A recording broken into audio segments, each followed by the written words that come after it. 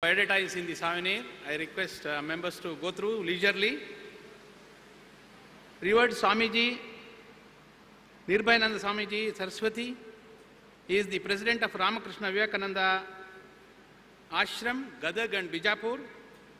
He is a graduate and was a bank employee in his pre-monastic days. Very early in his life, he came under the influence of the inspiring life, work and philosophy of Swami Vivekananda. In the year 1984, Swamiji founded Vivekananda Seva Kendra in Mongolia, Bijapur district, which has now become a free residential school for orphans and underprivileged children. He has adopted children of Kargil martyrs and he is given them free education till 10th standard in his residential school. Later in his life, Swamiji came under the influence of Swami Purushottamanandaji Maharaj, a senior monk of Ramakrishna order, and under his influence, Swamiji took sannyasa in 1993. I personally know Swamiji for last 18-19 years. In one word, my experience with him, I can tell you that is like a reincarnation of Swami Vivekananda.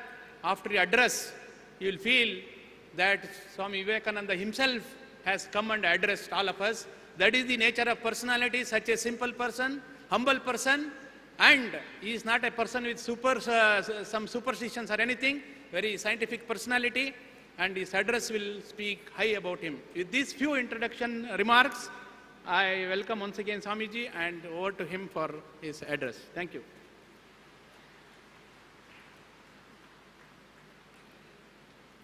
Thank you, Mr. Madhavmurthy. The world is changing so rapidly and many people are paralyzed with the fear of anxiety what our future will be. The angels, just like Swamiji, can guide us through these changes and give us a solid foundation how to have values, the core values and the ethics. Okay, may I request Pujya Swamiji to kindly address the gathering.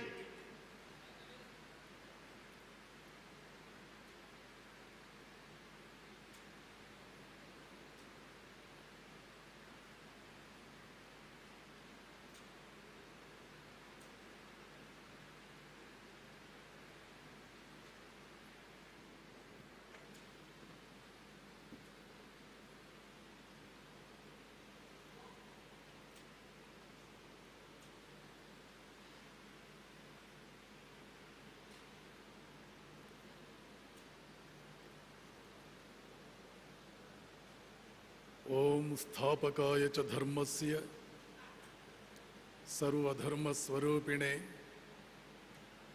अवतार वरिष्ठाय रामकृष्णाय ते नमः। पवित्रं चरितं यस्याः पवित्रं जीवनं तथा पवित्रता स्वरूपिण्यै तस्यै कुर्मो नमो नमः।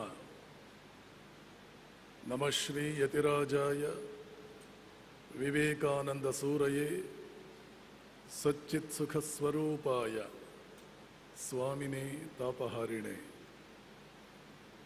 मूकं करोति वाचालं पंगुं लंघयते गिरिं यत्कृपा तमहं वन्दे परमानन्दमाधवम्।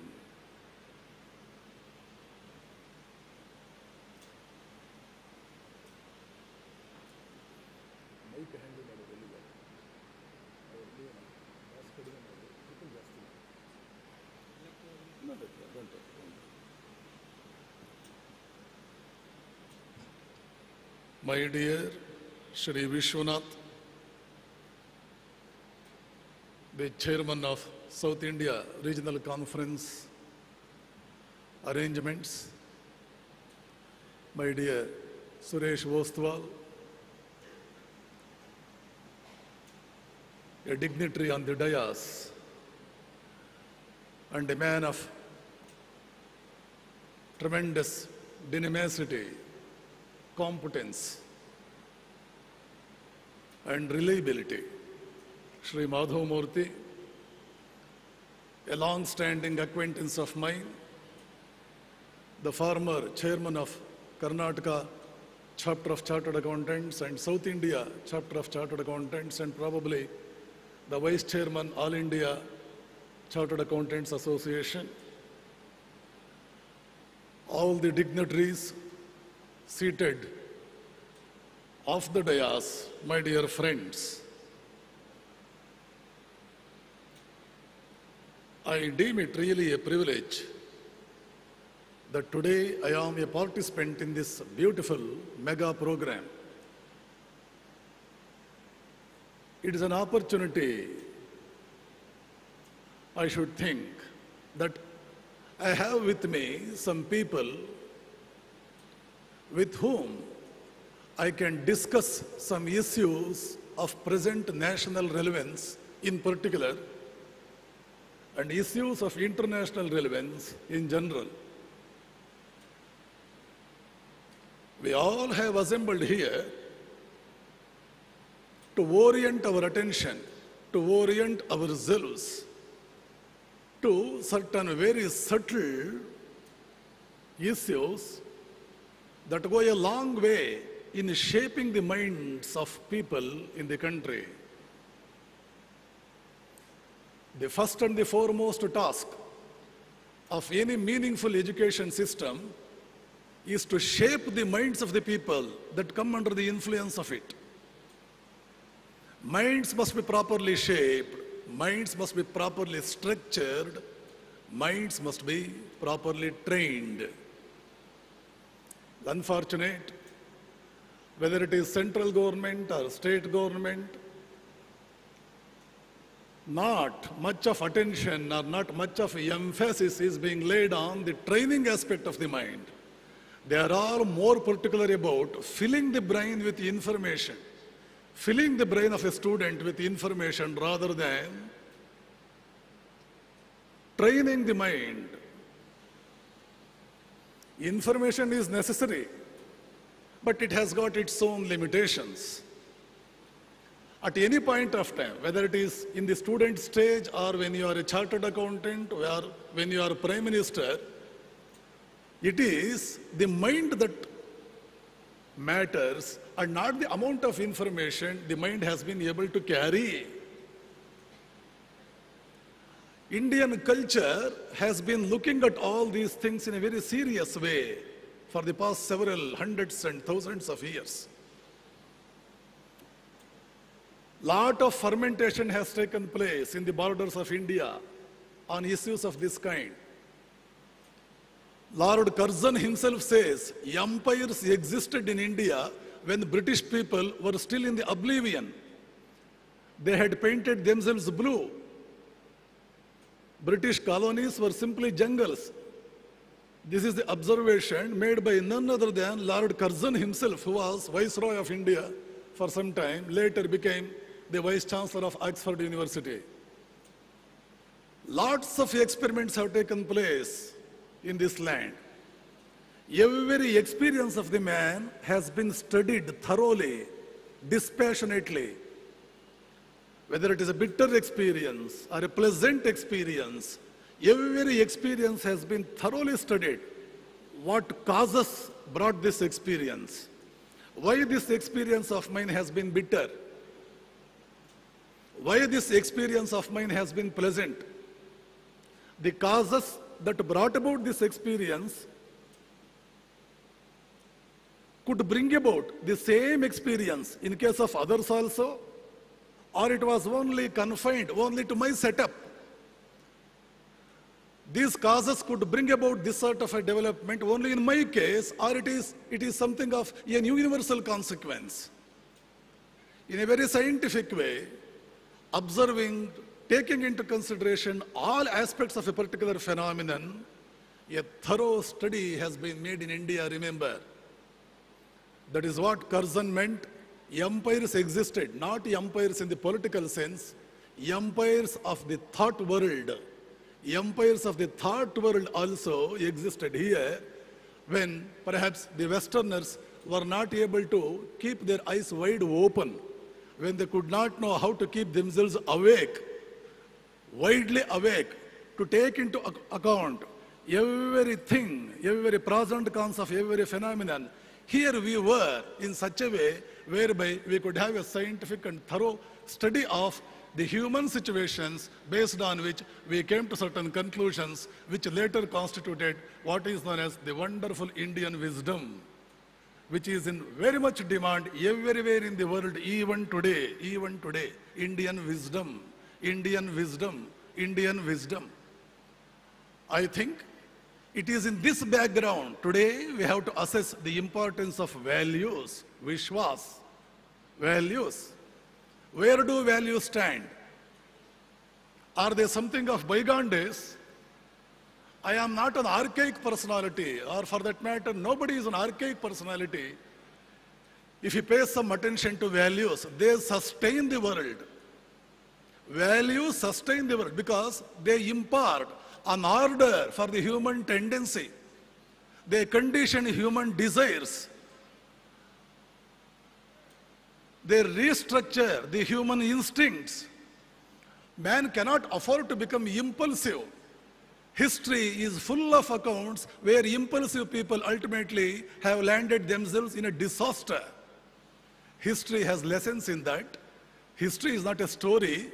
History is a place where so many warnings can emanate.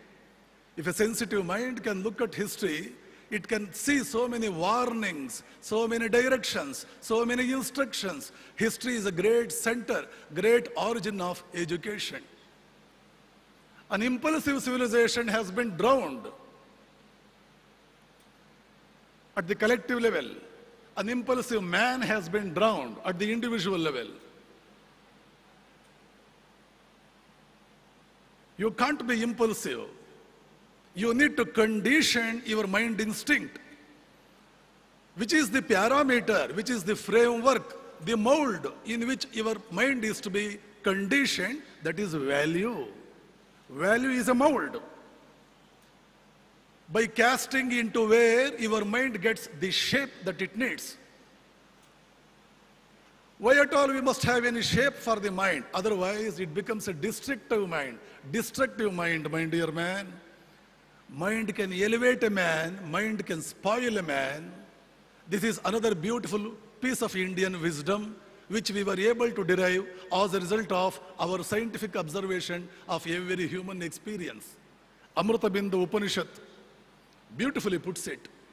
Mana eva manushyanam karanam bandha mokshayoho. The mind that is responsible for your bandhana, for your moksha. If you want to become a man of infinitude, a man of infinite dimensions like a Buddha, a Jesus Christ, a Vivekananda, a Ramakrishna, every man is capable of imparting to himself that infinite dimension. We are no tiny human entities crawling on earth. We need not crawl on earth like a creature. We can't be creatures. Rather, we can be the creators of our own history. We can create glorious chapters for the accumulated history mankind has already preserved or mankind has already constructed. You can add your own glorious chapter. Every man is capable of that. Brihadaranyaka Upanishad says, Tattvamasi, Shvetaketu, Tattvamasi, you are that infinite dimension. Infinite dimension encapsulated into human psychophysical system. But capable of bringing out that infinite dimension, provided you condition yourself into some conducive atmosphere. Probably the present atmosphere is detrimental for that evolution to come out. Why? Why do you want to suffer in this detrimental conditioning environment? Can't you tear it and throw it away? Free yourself from the shackles of your own conditions and limitations. Why can't you do it? Oh man, presently probably you can't do it. So many people cannot remove these conditions and put themselves in that perfect royal road that can carry them, that can lead them to that wonderful destination. how a Kalidasa, an unlettered fellow, could become a Kalidasa of wonderful standing. How an Einstein, a dull-headed fellow during his high school days, could become the recipient of 2 Nobel Prizes. How one Thomas Alva Edison, who had schooling just for 3 months, could become a man who could claim 2,000 important inventions in science. Michael Faraday, that went to school only for 6 months, could become a scientist par excellence. A Ramakrishna, who could not write his name, could become a guru of such a great man, Swami Vivekananda, who was described by Americans as a man more learned than all American learned professors put together. Is this possibility confined only to some particular individuals, particular nationalities, particular religions, or is it something universal? Indian experimentation, Indian culture, Indian past studies, Indian typical methodology of observing every phenomenon and every experience of man in a dispassionate way has come out with that wonderful teaching that this is universal. Every man is capable of putting himself in an infinite attitude, in an infinite dimension. He need not suffer through any limitations at all, whatever may be his present condition. Then how to unfold that infinite dimension? There is a science, there is a training for that. The training and the science we call as value system, dharma, dharma. That is dharma, value system. Dharma means value system. Dharanat, dharma ityaho. The one that upholds you, the one that lifts you up, upholds you, that is dharma. The whole of Mahabharata is a beautiful textbook that deals with what is dharma. How everyone should stick to the injunction of dharma through thick and thin. Come what may, you have to abide by, you must adherence to the injunctions of dharma. You must adhere to the implications, the meanings, the commands that dharma is giving. Otherwise, what will happen? You will become a Duryodhana, a man with a tragic end. A man with a tragic end. Here, on the other part of the world, we have another example. The example of a Napoleon. Of course, I am not weighing him on par with a Duryodhana, but as an independent study, I am taking Napoleon also to illustrate my point. Napoleon did not pay so much attention to values. Even today, most of us, we don't feel prompted to pay attention to values. Most of the times we dismiss the relevance of values in our life. Why? Why value? What value? Do you think values are universal? Probably some time ago they were relevant. They are not relevant today. Probably we may even go to the extent of saying some vested interests devised all these values because they wanted to exploit us through all these instruments. Every instinct will come, every interpretation will come, good or bad. Impulsively, man goes on giving his own interpretation. Let us go for an experimentation, a verification through the pages of the history. Napoleon was not a man who paid so much of attention for the higher values. Lower values are there, higher values are there.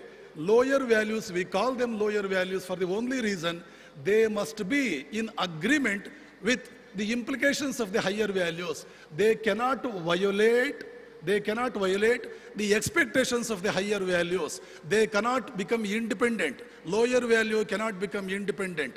All their pursuits, all their methodologies must be promotive of the meaning and implication of the higher value. Lower value must be in subordination to higher value. Lower value must promote the meaning and the objective of the higher value. That is how values are graded.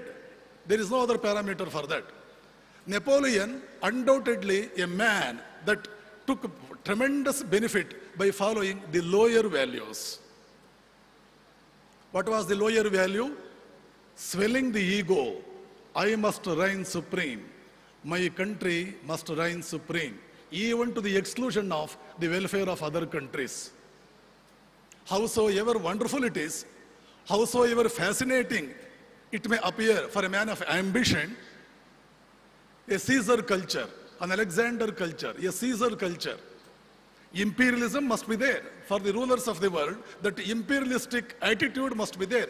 But remember, the word imperialism is impregnated with a tremendous meaning. Several dimensions are there. India also was imperial. Not that we were not imperial, not that we were confined only to our boundaries, but the imperial attitude of India, the definition that India derived for the word imperial was in total contrast with the meaning that the word imperial carried in the Western sense, in the Western context. Ashoka is a typical example of Indian imperialism. Ashoka sent his armies to Egypt. He sent his army to Burma probably, to Ceylon. But what sort of army was that? The army consisted of the peace ambassadors. The ambassadors that promoted universal welfare. The ambassadors that promoted international amity, international peace. Geographical boundaries were obliterated. They were removed. They were eliminated. All were embraced. All were embraced together in the spirit of love. I and you are no different. Rather, you are more important than me. I should strive for your welfare first. Then my welfare will come. My welfare need not be taken into consideration at all, because as long as I am conscious of your welfare, my welfare is being automatically taken care of, whether I want it or not. Unknowingly, it is served more than what the situation used to be if I were to pay all my attention to my own welfare. This is the foreign policy that Indian imperialism, as illustrated by Ashoka and others, really had its message for the whole world. This is the type of the foreign policy that we adopted. Not a single country in the history of the world, not a single country in the world today, among 200 and odd countries presently we have, has undergone 1% of the vicissitudes that India had to undergo, but India still remains. India still remains. Greece did not adopt that sort of an imperialism because they said values are irrelevant. As long as our aggrandizement is unaffected, as long as our sword has no enemy that can properly check our movement, what sort of a value? Conquest of countries is the only value. We want to conquer. I came, I saw, I conquered. Well, what value is there beyond that? If Caesar might have thought on those plans, on those lines, today we do not lack Caesars who definitely at the individual level may think what value is there. By following this particular methodology, my self-interest is being served. That is all the value. Why should I stick to any other norm? Not only in the world of chartered accountants, in the world of politicians, in the world of official circles, almost everywhere, in almost every bit of, the working class today, we are surrounded by somewhere, some sort of a callousness, an indifference towards value is creeping, and it is assuming more and more of a dimension. It is assuming more and more of a momentum, which is definitely not good for the universal welfare, for the sustained fruits. For the sustained fruits, this is not the methodology that we need to adopt. Okay, coming back to the case of Napoleon. Napoleon was a man that paid scarce regards for the adherence of the values. What was the effect? What was the consequence? At the collective level, like a Duryodhana who happened to say, Janami dharmam nachame pravrittihi, Janami adharmam nachame nivrittihi. Krishna, you may give me any amount of teaching about dharma and all that. Probably you are under the impression that I don't know dharma and all that. Remember, I know dharma. I know the value system that I need to abide by. Dronacharya, during my education, has taught me enough of all those things. I know dharma, not that I am ignorant of it, but the problem with me is that I can't adhere to it. I can't follow it. Janami dharmam, nachame pravrittihi. I don't have an impulse. I don't feel like following it at all. Janami adharmam. I know adharma also, the opposite of dharma. but I can't refrain. I can't refrain from involving myself. I can't refrain from participating the precepts of adharma. Knowing dharma, I can't practice. Knowing adharma, I can't keep it aside. It's a dilemma in which I am steeped, I am plunged.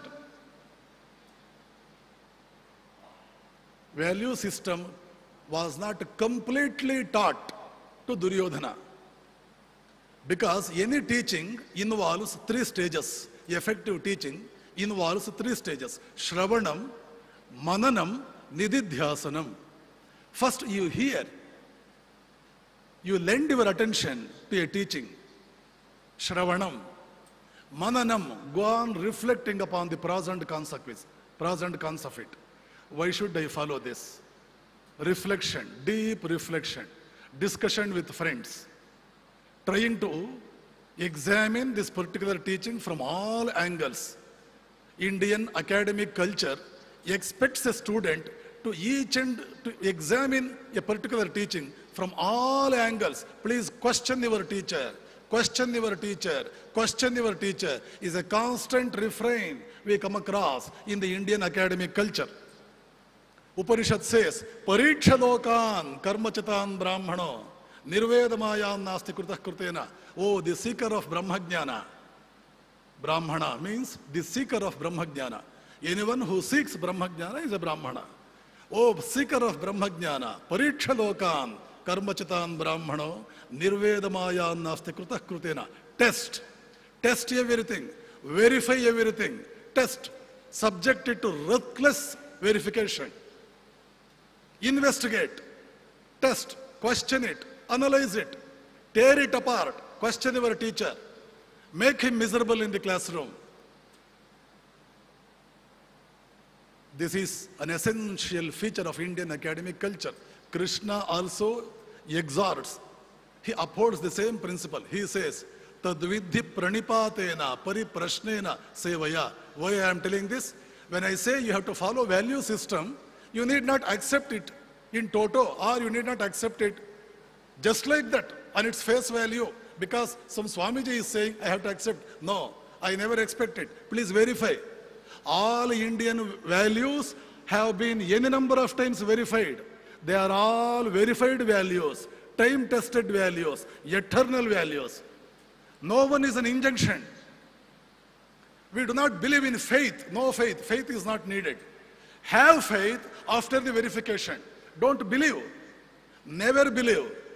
Neither Upanishads, nor Bhagavad Gita, nor Brahma Sutras, nor Vedas expects a man to believe anything. Test it, verify it, experiment it. If what we say is true, then only you follow. Otherwise, please don't follow. Don't misguide yourself. See the scientificity? See the science there? It is through that science India has derived all these value systems. Ahimsa, Satya, Asteya, Brahmacharya, Aparigraha, Shaucha, Santosha, Swadhyaya, Ishvara Pranidhana, Tapassu. Our dharma has got 10 components. What is dharma? Dharma has got 10 components. Dhruti, Kshama, Dama, Asteyam, Shaucham, Indriya Nigraha, Dhihi, Vidya, Satyam, Akrodham, Dashakam, Dharma Lakshanam. This is dharma. All are values. Not going to temple or smearing with a forehead with a vibhuti or doing anything. They are all religious practices, but they are not religion in themselves. Religious practices that promote that religious spirit in you, that inclination, more and more of inclination to take dharma very seriously. Those practices will promote your inclination towards religion, but they themselves are not religion. This is how value system has been derived.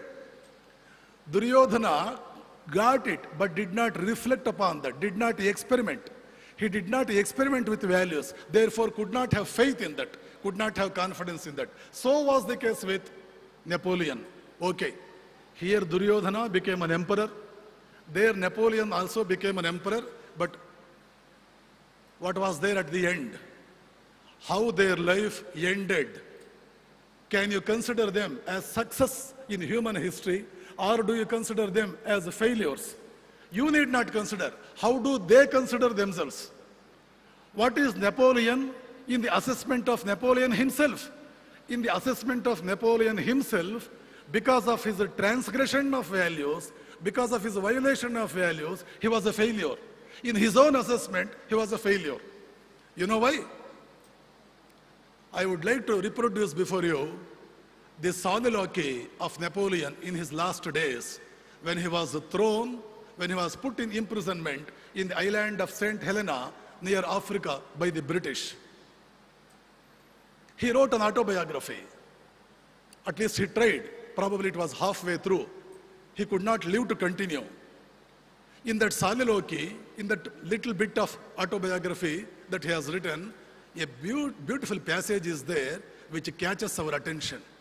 Napoleon's all observation of the life process through which he was, through which he passed, is contained in that passage. His whole life has been summed up in that little passage. He says, there are two types of powers in this world. There are two types of powers in this world. The power of the spirit, Atma, the spirituality, the power of the spirit, and the power of the sword. The power of the spirit has always vanquished the power of the sword. This is Napoleon's observation, not my observation. Julius Caesar, Alexander, Charlemagne, and we all founded empires.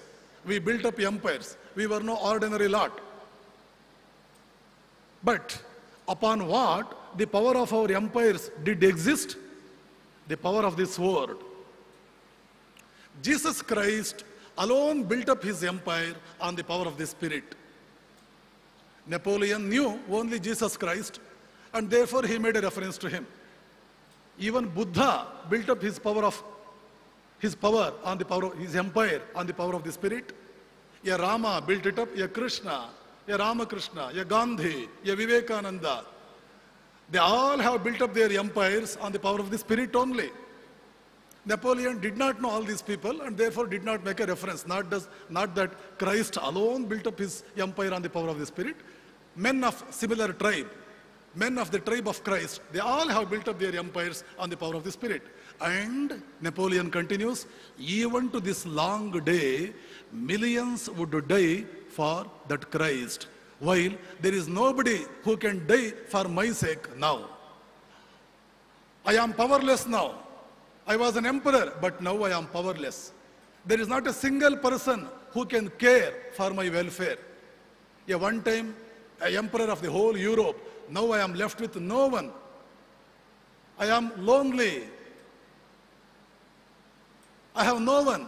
Christ is no more. He is dead. But every day, millions of soldiers are joining his army, and his empire is gone extending. It is going on extending.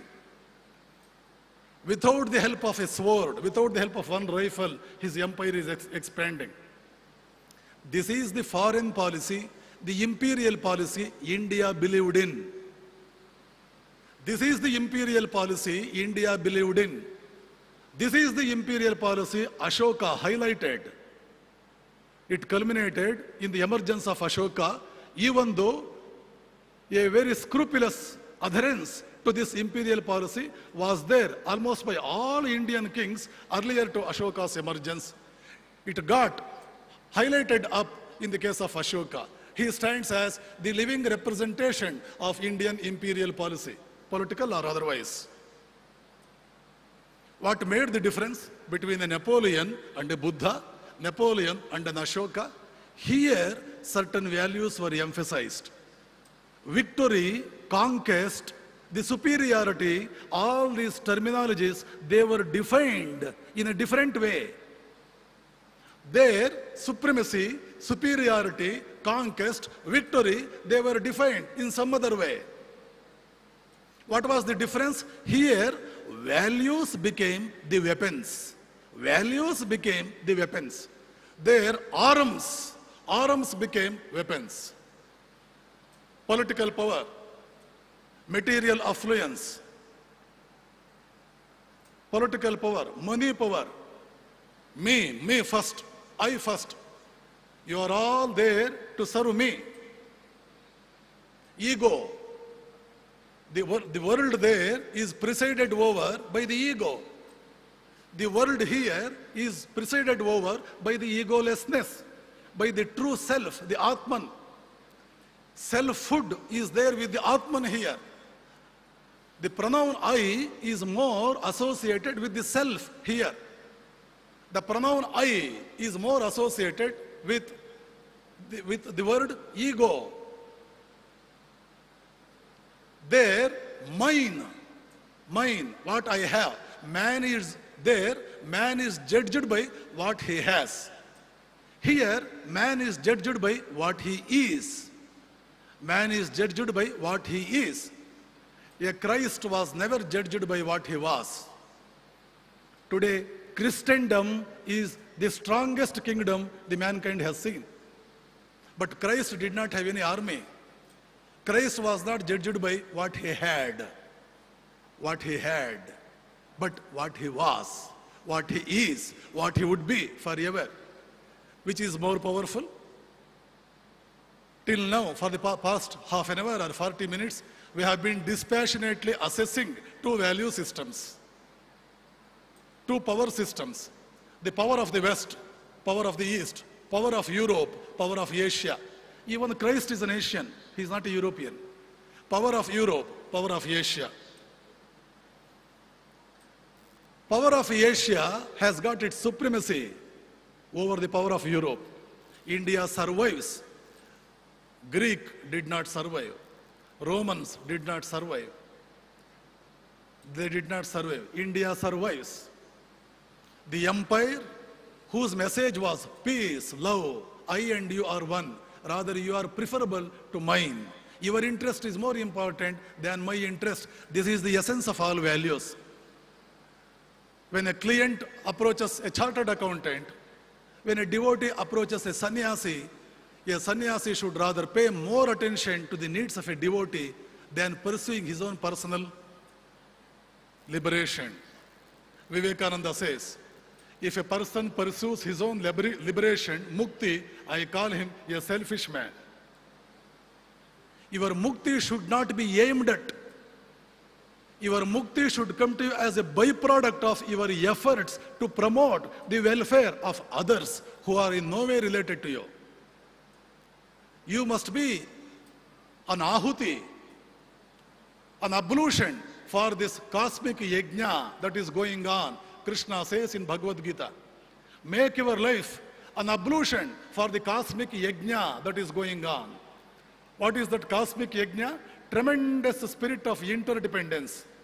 Tremendous spirit of my entering into your mind entering into my mind, we two forging ahead, we two forging together into one whole humanity instead of keeping ourselves as individual, separated, heterogeneous components of a mass.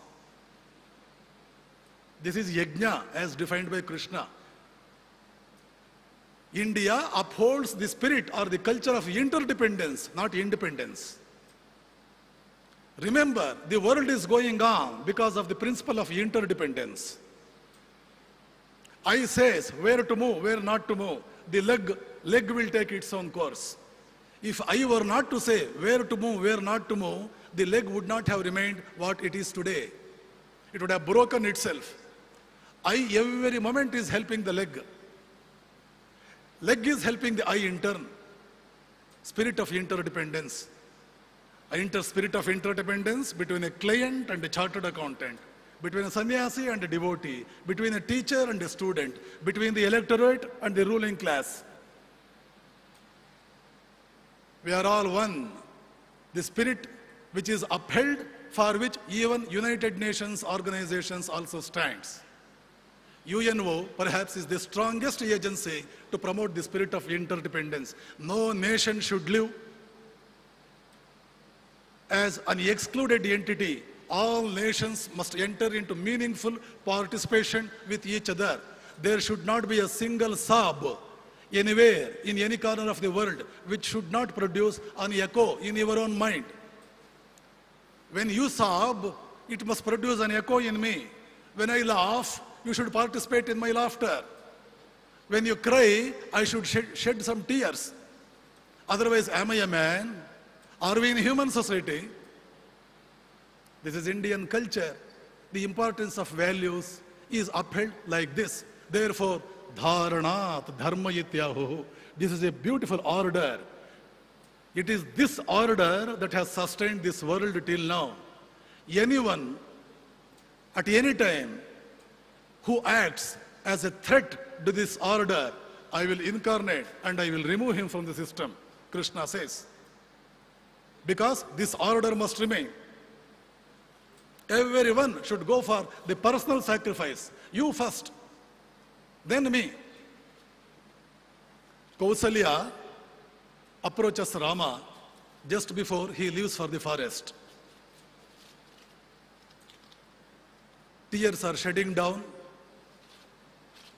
throat is choked, eyes are trembling, lips are wavering. Comes and embraces Rama. She has become crestfallen. Her whole being is burning at the information that Rama is leaving Ayodhya and going to forest. She could not bear it. She could not bear it even for a while. Comes with a plan to withhold Rama from going to forest. Comes and says, Rama, you say dharma, dharma, dharma, dharma. To preserve the honor of your father, you are going to forest, you are saying. To keep up the words of your father, you are going to forest, you are saying. But stand, I am here to tell you not to go. Keep up the injunction of your mother. Fulfill my desire. A mother is more preferable to father under any circumstances, on any issue. That is what the Dharma says. If your Pita, your father is very much important for you, how much more important your mother is according to your own Shastra.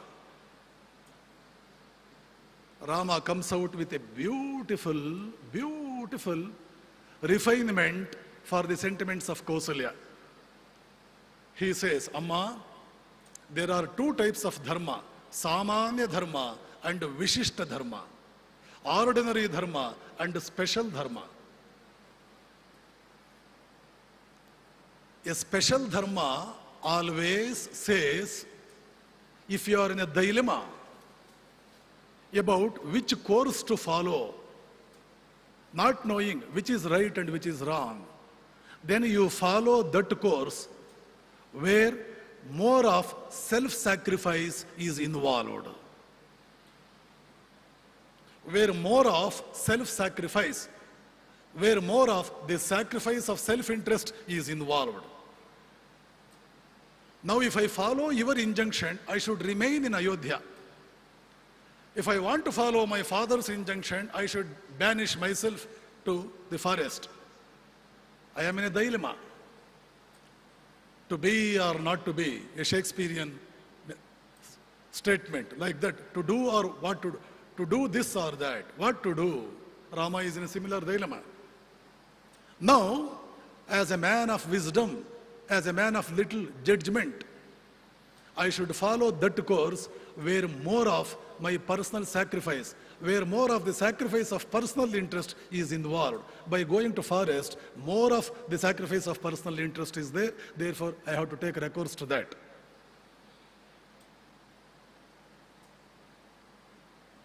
Ramayana is not a story. It is not something to pass away your time. It is not a means for a pastime. It is not to kill your journey time that you have to hold the book of Ramayana in your hand.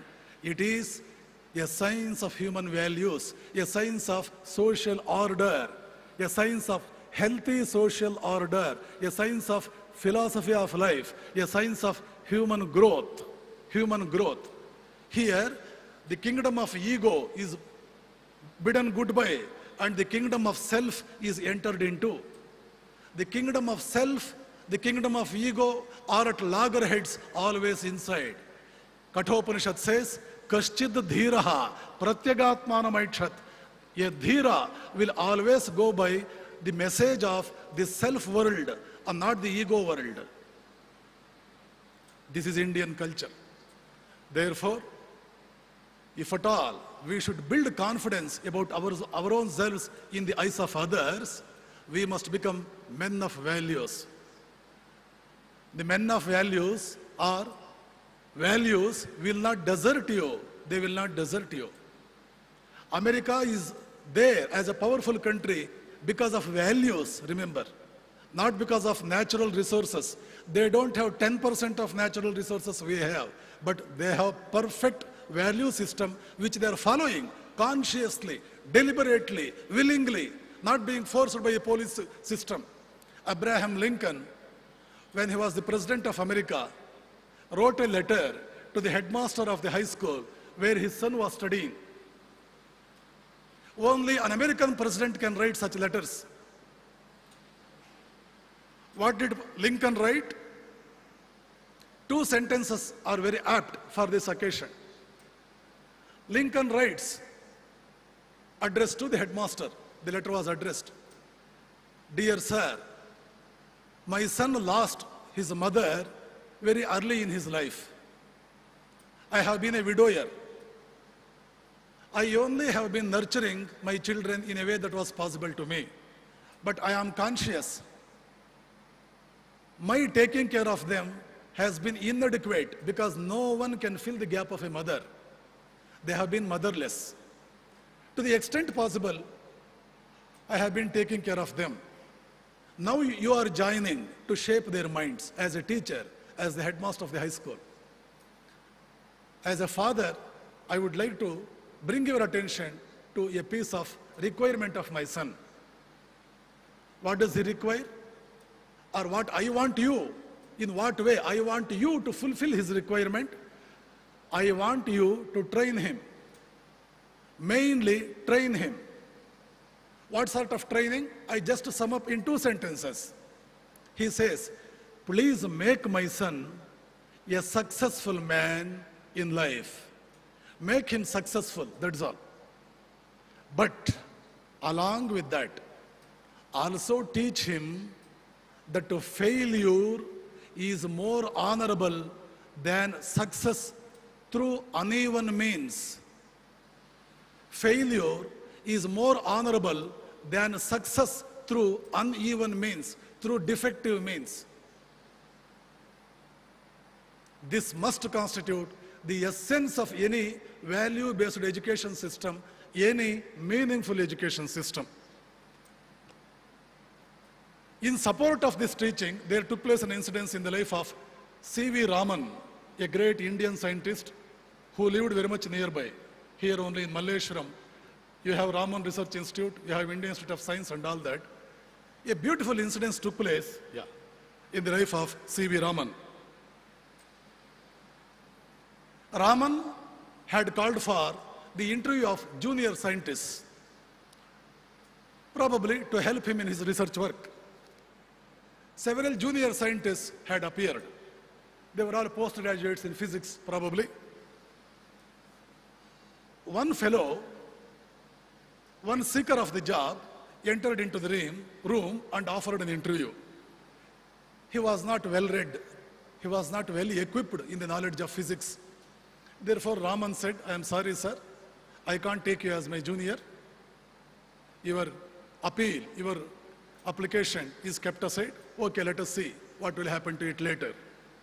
The fellow went out, but he did not leave the campus and go away. He was still loitering in the corridor outside. And the corridor was just adjacent to the room in which interview was going on. Raman could see this man loitering, moving, pacing up and down outside the corridor, trying to draw the attention of C.V. Raman towards him. Raman got a little annoyed. Basically, he was a short-tempered fellow by nature also. Raman immediately summed up the junior scientist inside and annoyingly told him, have I not told you that you are not selected? Why are you sticking around? Please go away. You are causing disturbance to me.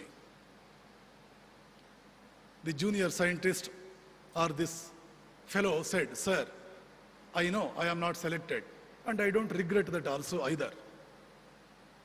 But the problem with me is that you have given 100 rupees towards my traveling allowance. I need only 40 rupees to come from my place and go back again. The remaining 60 rupees that is with me, I am not supposed to carry back to my home because traveling allowance involves only 40 rupees, 60 rupees, excessive 60 rupees does not belong to me. I should not carry it back to my home. I am looking around, I am not finding any man whom I can remit this 60 rupees and go away. I am trying to request you whether you may please accept the 60 rupees which I want to give you and go away. Can I give it to you only?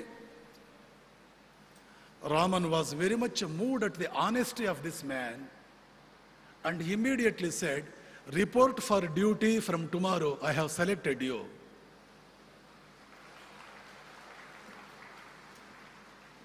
Report for duty from tomorrow, I have selected you. What did Lincoln write to the headmaster of the school?